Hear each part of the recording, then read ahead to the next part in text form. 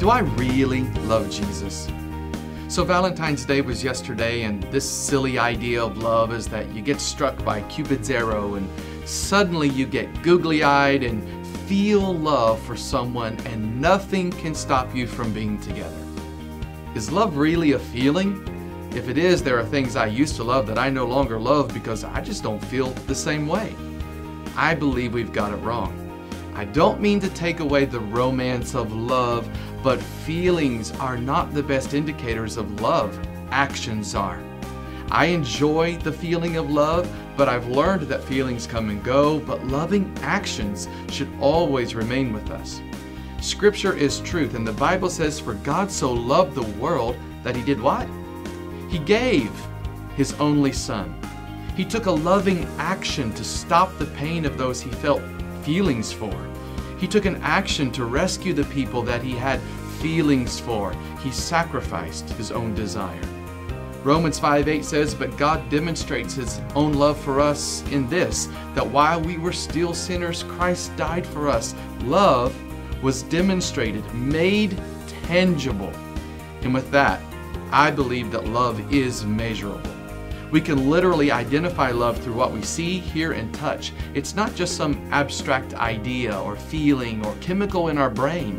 In fact, if we look at the chapter in the Bible commonly known as the love chapter, we see Scripture laying out what love is by explaining what love does. So starting at 1 Corinthians chapter 13, verse 4, love feels patient. Love feels like being kind. Wrong. I said that wrong. Now let me read this as it is actually written. Love is patient. Love is kind. It does not envy. It does not boast. It is not proud. It does not dishonor others. It is not self-seeking. It's not easily angered. And it keeps no record of wrongs. Love does not delight in evil, but rejoices with the truth. It always protects, always trusts, always hopes, always perseveres. Love never fails. All of these state that love is an action, and none of these say anything about love's feelings. So get this, at the end of that chapter it says in verse 13, "And now these three remain, faith, hope, and love. But the greatest of these is love." Faith is a feeling, hope is a feeling, but love? Love, that is the greatest of these three things, is something we do more than we feel. So do I love Jesus? Do we really love God? We know Jesus summed up all of the Scripture and said in Matthew 22 that we are to love the Lord your God with all of our heart, with all of our soul, and with all of our mind. This is the first and the greatest commandment. How do we know if we're loving God? Let's look at the measurables. Is God being given the best of our time? Is He being given the best of our energy, our affection, and our attention? Look at what you're doing for God to identify if you are truly loving God. So let's work to discover if we're loving God well by taking a look at our schedule, at our daily agenda, at our bank account. And then lastly, the second greatest command next to loving God is this in verse 39, love your neighbor as yourself. The Bible says, "And all the law and all the prophets hang on these two commandments."